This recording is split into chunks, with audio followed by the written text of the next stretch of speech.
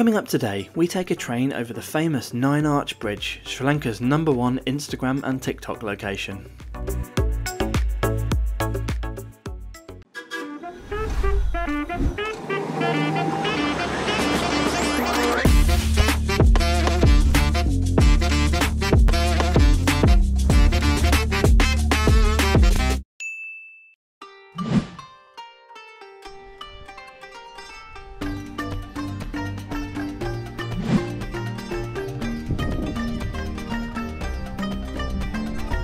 Today we're in Sri Lanka.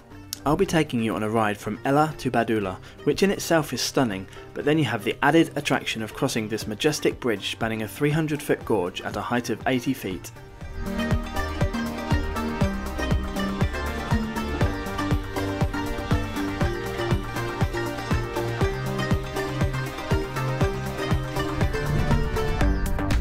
I came down here on a scooter the day before to get these shots, but it's easy to get to and from Ella by taxi. There is a cafe at the car park end and it's also pretty level ground. I'm sure you'll agree, it's absolutely stunning.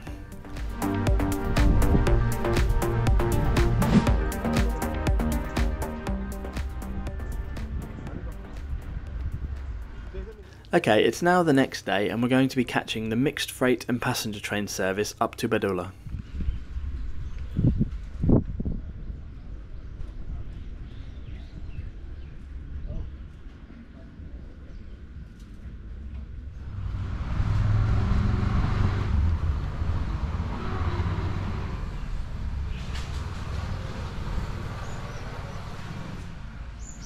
I totally fell in love with the Sri Lankan railway network and all its colonial British buildings and quirks.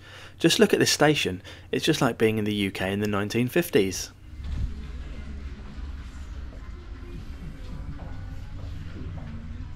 There are timetables, benches and a ticket window.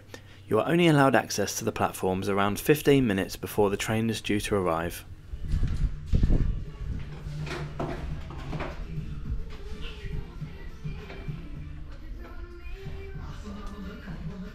Big thanks to Level 8 for sponsoring this video. Now I travel a lot for work and Level 8 is my go-to choice as their cases are ultra lightweight but still glide along effortlessly on any type of floor. The 28-inch luminous trunk case is the perfect choice when you need some extra space for those longer trips. All Level 8 luggage offers exquisite, sleek and practical design, just look at them. Level 8 are giving my viewers a special discount of 10% off any of their products by heading to level8.com and entering the promo code Eurotrip10. Once again, a big thanks to Level 8 for sponsoring this video. The quirks continue once we're onto the platform with some beautiful ornate signage and ancient cargo weighing scales.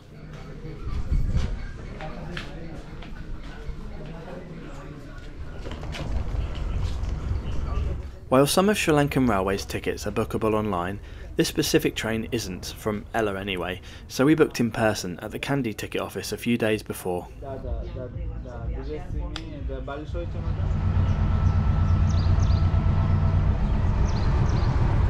Here comes our train now.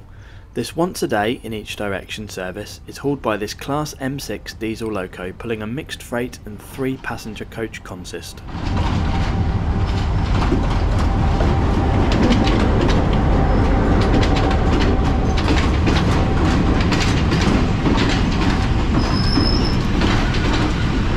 The rearmost passenger coach is an observation car with rear-facing windows where we'll be sitting today.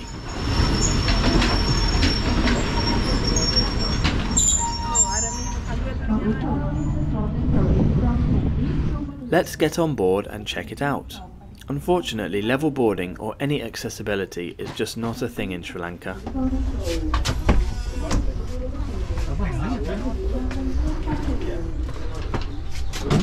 I'm really not sure why most of the people are getting off here just before the best part of this line. And it's going to stop a while. Yeah, it's probably going to stop a little bit. Oh, do you really get a picture?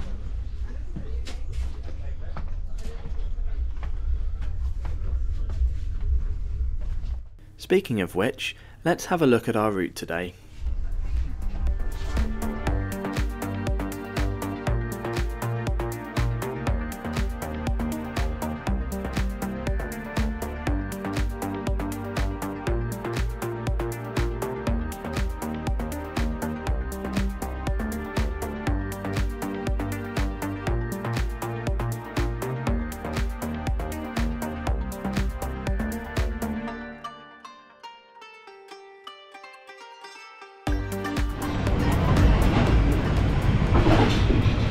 Planned departure was at 13:24, but the train was late to arrive, so we actually left at 13:46.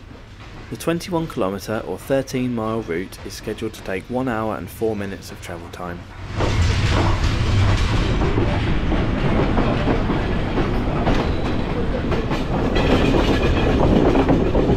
The observation car tickets are quite a bit more expensive than normal ones, but definitely worth it in my opinion. They cost approximately 1,500 rupees each.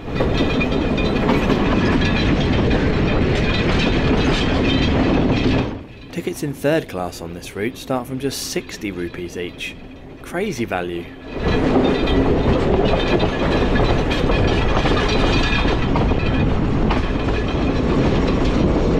Okay, enough of the price, speed, etc., as that's not what this trip is about.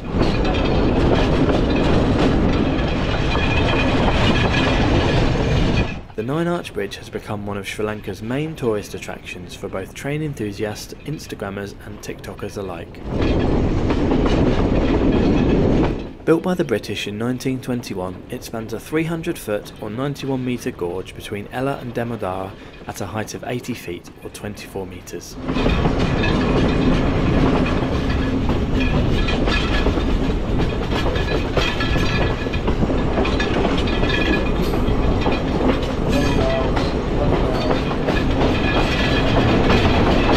As we emerge from the other side of this tunnel, we will immediately start to cross it, so I'll shut up now and let you enjoy it in full.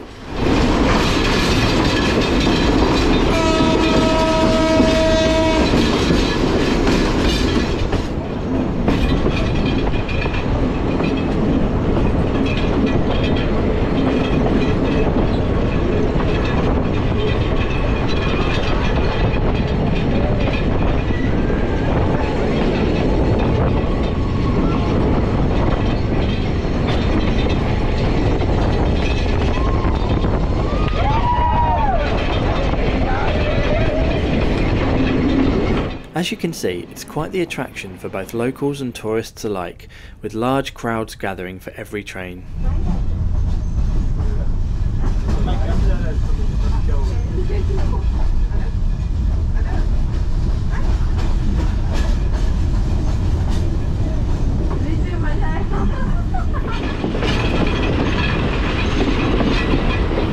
Please use some common sense if you do come here, as either on or off the train, it really can be quite dangerous if you mess around or take stupid risks.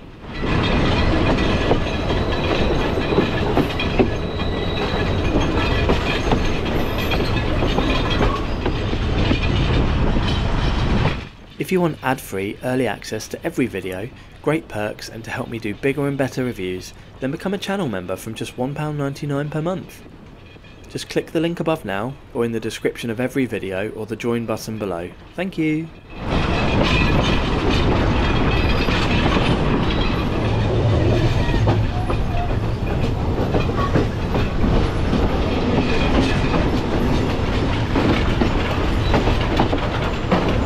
What a great view of the whole train as it rounds the curve ahead, and get a little look at these old wooden sleepers. I wonder when they were last replaced.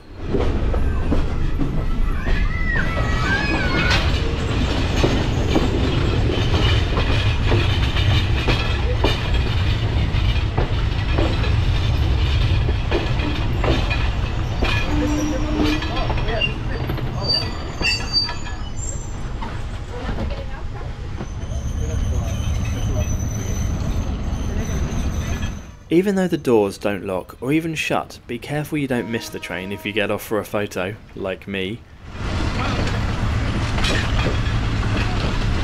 Some people just make the trip from Ella to Damodara and then get a taxi back, but there's still some amazing scenery afterwards, so I'd recommend doing the whole trip.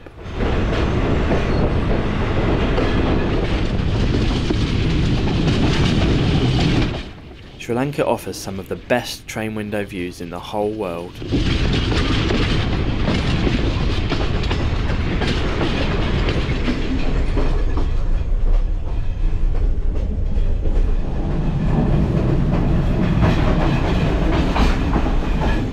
Me and Super Alps have now got the observation car to ourselves, so let's check it out after one more great view.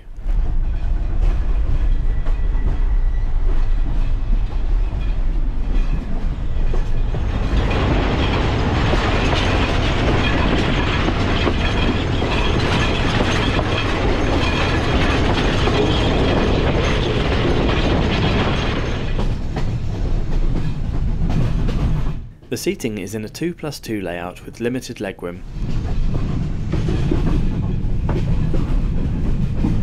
There are comfortable seats with armrests and a good recline.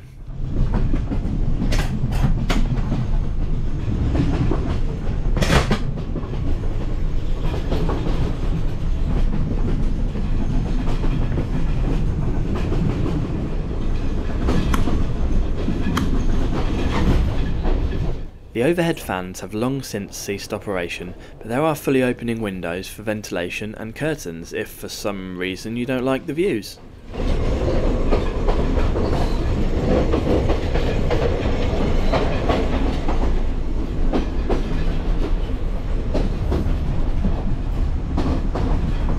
Large luggage racks are available for all your storage needs.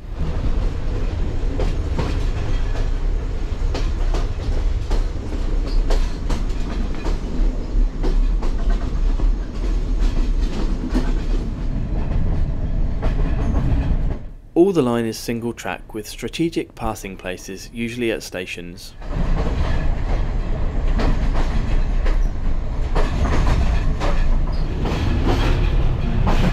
Okay, let's check out the toilets.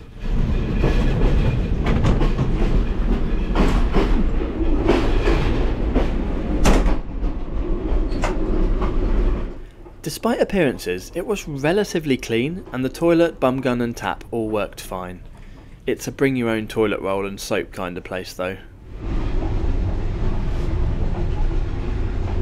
And at least there was ventilation.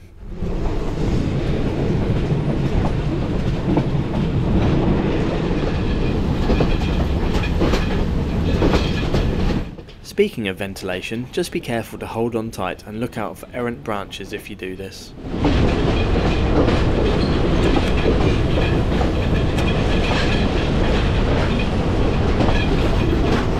There's no power sockets, Wi-Fi or catering on board, or first aid, so do be careful.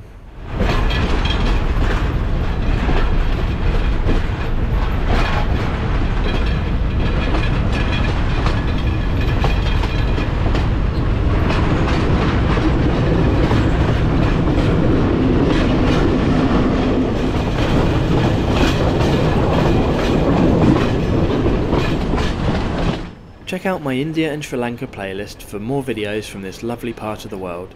It's linked above now.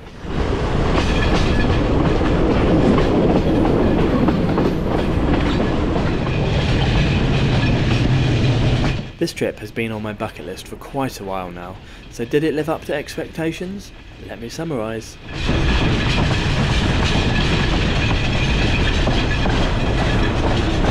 Crossing the amazing 9-arch bridge along with the rest of the spectacular scenery was never going to be disappointing, but for such great value I really can't complain one little bit.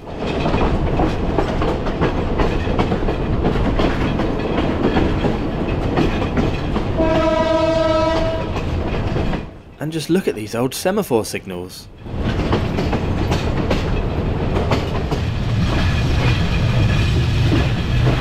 I thoroughly enjoyed my journey today. Yes, the train isn't the best, but for an outright train experience, it's right up there with some of the best trips I've ever done.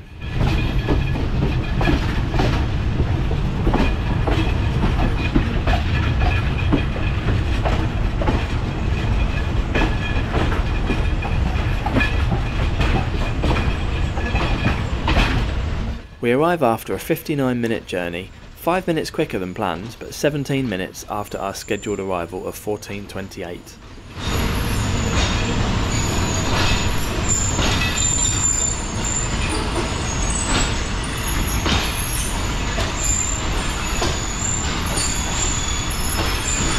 Have you been on any of Sri Lanka's trains before? Which route did you do? Leave me a comment below.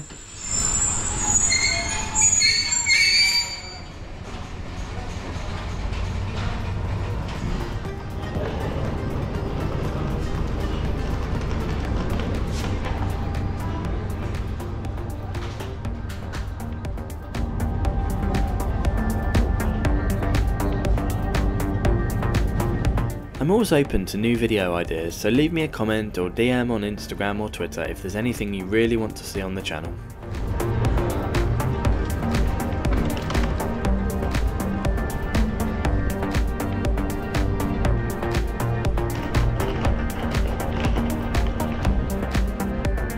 Don't forget to subscribe as I publish a new review every Friday. Thanks for watching and I'll see you next week.